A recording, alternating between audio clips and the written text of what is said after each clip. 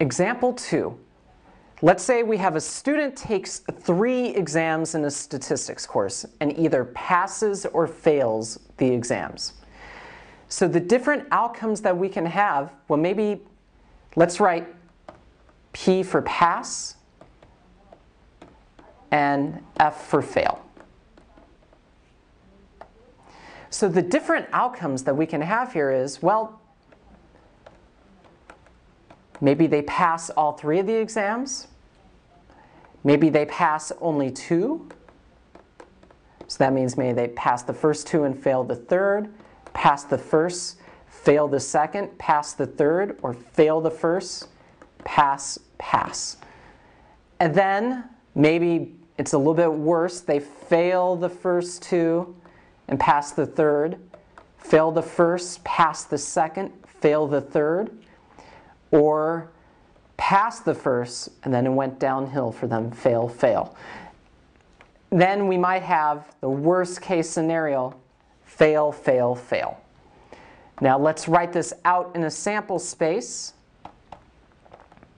So we have pass, pass, pass, pass, pass, fail, pass, fail, pass, fail, pass, pass, fail, fail, pass, fail, pass, fail, pass, fail, fail, and fail, fail, fail.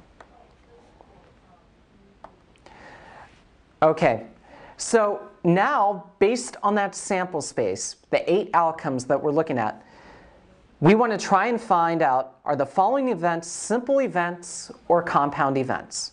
So the first one here, we want the student to pass all the exams.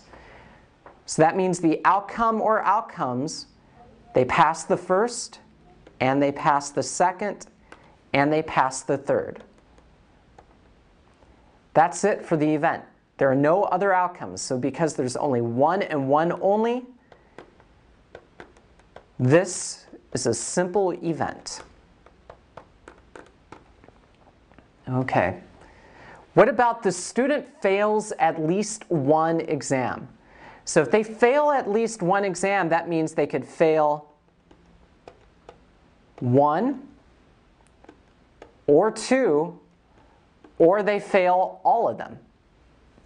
So let's write out all the ones that have 1 F, because that means they failed exactly 1. So that means we're looking at PPF, PFP, FPP. Now we're also interested in all the outcomes where there's exactly 2 Fs, or they failed 2 of the exams. So we have F, F, P, F, P, F, P, F, F. And then finally, the worst that you could do is fail all 3. Now we have 7 outcomes in this event. So that means we are working with a compound event. Okay. What about the student passes 2 of the 3 exams?